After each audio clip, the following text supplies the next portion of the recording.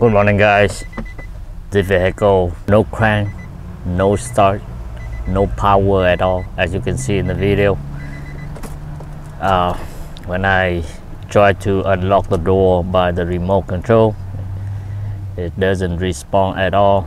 Yeah, I have to unlock the door by the key, get in the car, and as you can see the key in ignition right now. Turn on the key, got nothing, and try to start, also nothing. Okay, now we think about the ignition switch. It's no function at all. It's same symptom like this.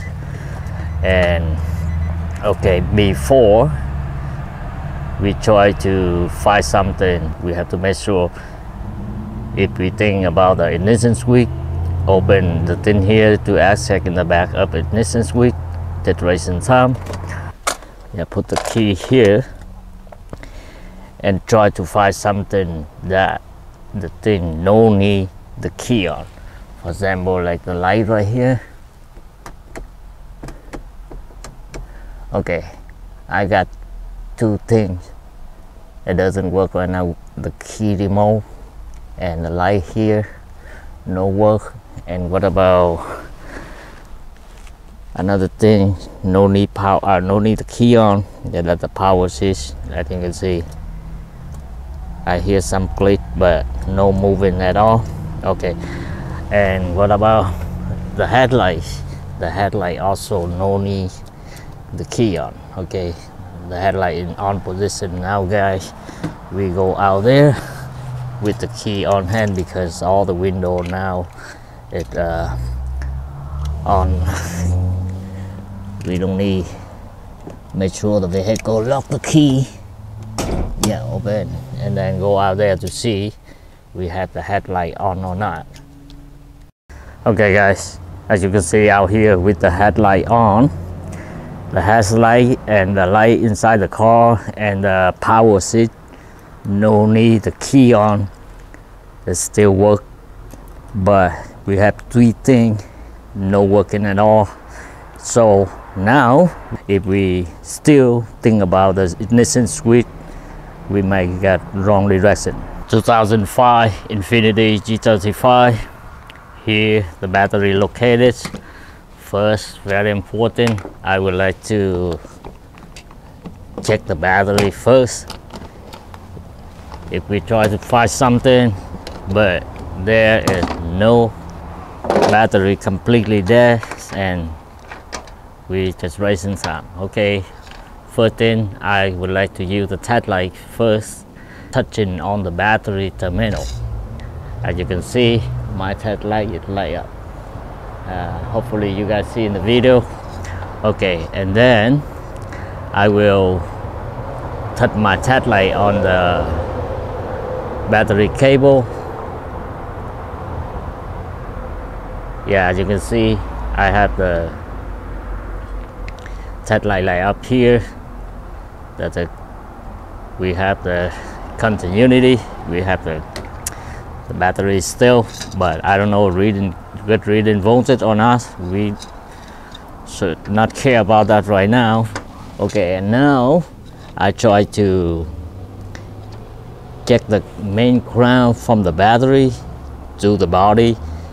If it broke the main ground, we have no power at all for the vehicle, or we have a broken the power wire. It's the same thing. Okay, I use the test light, put on the body ground somewhere. Okay, I got here above the vehicle shock. Okay, right now I have the test light connect to the ground and touch the battery. Yep, we have the power. That means we don't have broken the main ground.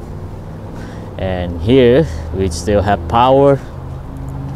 And think about why we still, earlier you guys can see I test for the power switch, and inside the light and the headlight we don't have anything work, and forget about ignition switch, and I will focus on the main ground and main power from the battery.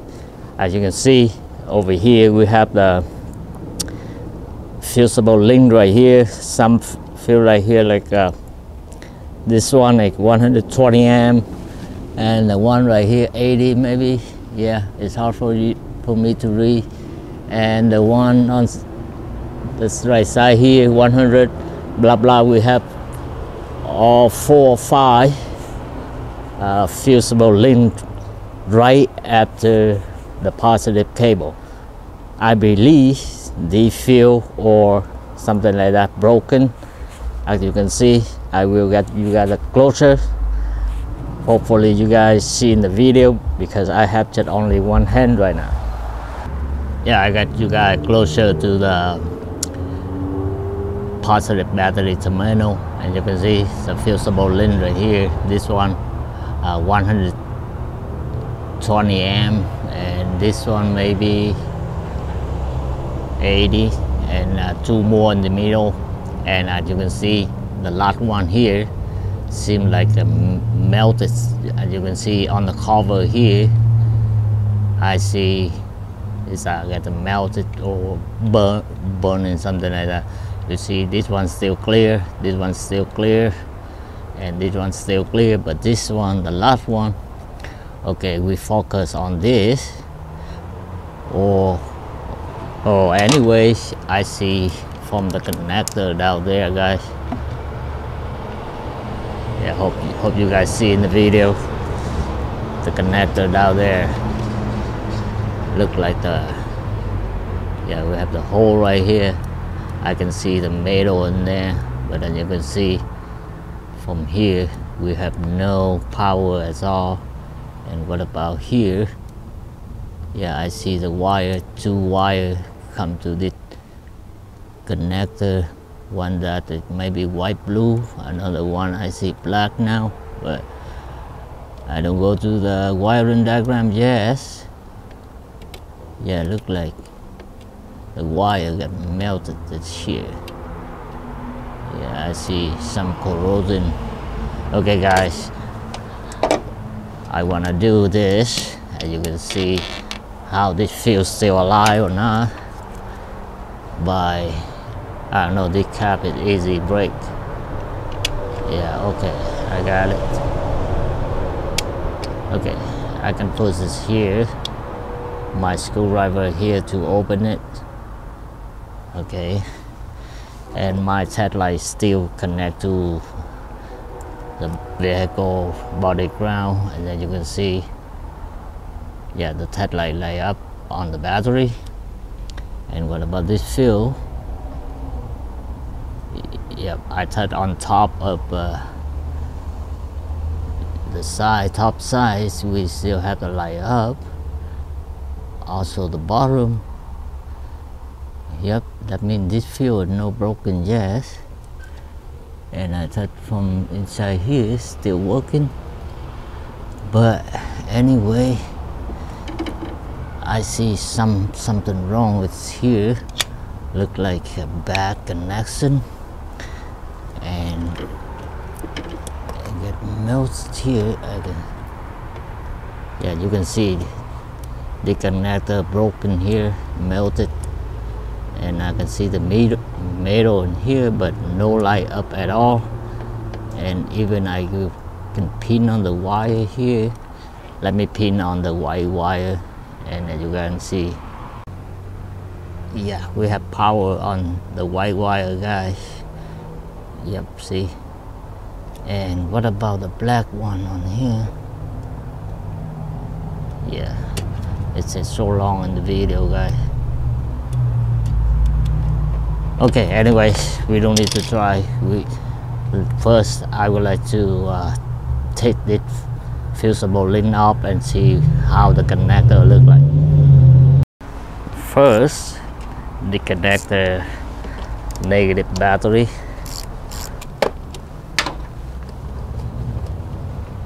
And as you can see, should have the cap on hand, cover that just in case the negative cable is pop back on to touch in the terminal, and you might get a trouble and get short something. The cable off first, and this one 12 or yeah, maybe 12 millimeter. Yeah, as you can see, the cable go direct to the starter. And we have I would like to take this off first.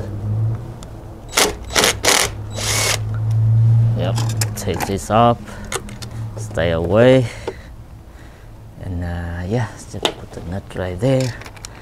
Another one, maybe, yep, 13. Yep. Here. Yep, we don't need. So anyway, I have the fusible link already take off from the battery terminal, and we have the two connector here. See, this connector seem like not easy to take off, guys. I will off the camera and take it up and show you guys how the connector look like. This connector seems to be good condition, but the black one, as you can see, even this one is sticking there. In this case, it caught by back connection, and it gets melted, the connector. And even right here, as you can see, yeah, right here, one it came off. That means it no connected at all, no connection at all to the 100 amp field.